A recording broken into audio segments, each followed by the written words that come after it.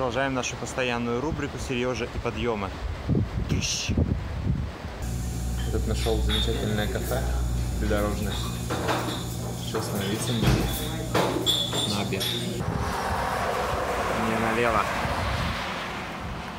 Форт Брагг. Вот туда.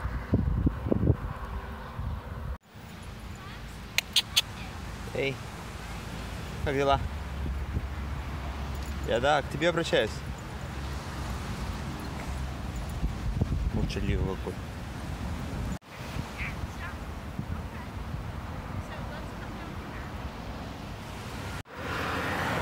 Вот такая колбаса. Где-то пробил колесо. Надо было 3 запаски брать, а не 2. Вот такая маленькая штучка стоила мне пробитой камеры.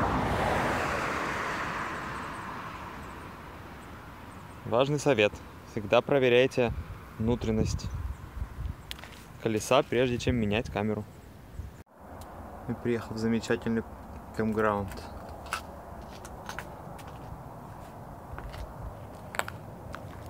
Вот скелет кита. Это очень важно. Сегодня у меня прям комфортабельная обстановка.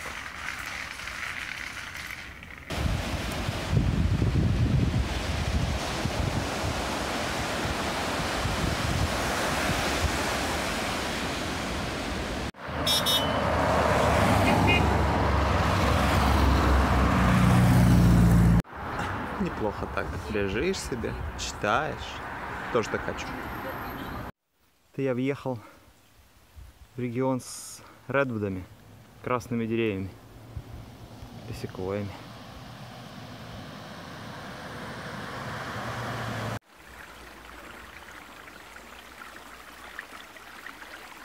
Привет. Я сегодня чуть позже выехал, часов в 11, потому что вроде сегодня не очень долго было ехать, километров 65. Но оказалось, что эти 65 километров, они включают в себя 2 больших подъема. Один я уже одолел. Остался еще второй, самый большой и страшный. Вот я к нему еду сейчас. Пока остановился здесь. Прямо планета Индор.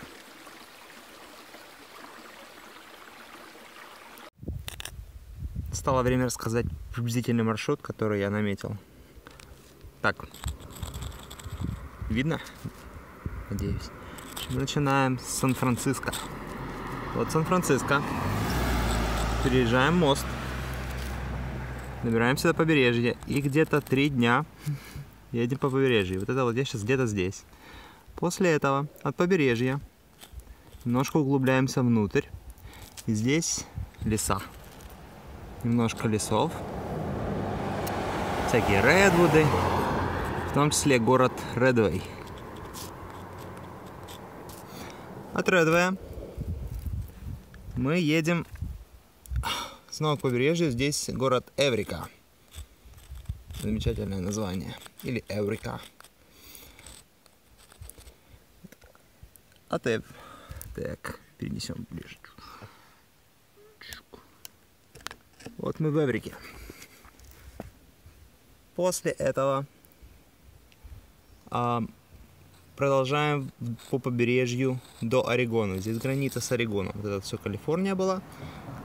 Калифорния заканчивается. Здесь граница с Орегоном. Продолжаем по побережью долго. До тех пор, пока не доедем до Тиламука. Тиламук. Громко гудят. Тиламук там, где делают сыр. От Тиламука поворачиваем направо. Приезжаем в Портленд.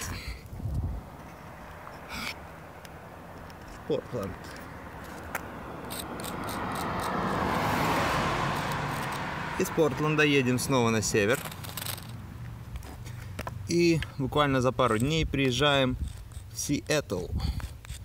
И это, в общем-то, докуда я спланировал. Дальше не планировал. Закончилось первое шоссе, и закончился длинный подъем. Фух. Я проехал все подъемы, которые были. Устал, но тут меня ждала награда. Я прямо сейчас в дереве. Вот это дерево, через которое может проехать автомобиль. Видно? Видно, видно, да, видно. Вот оно, это дерево. Вот так.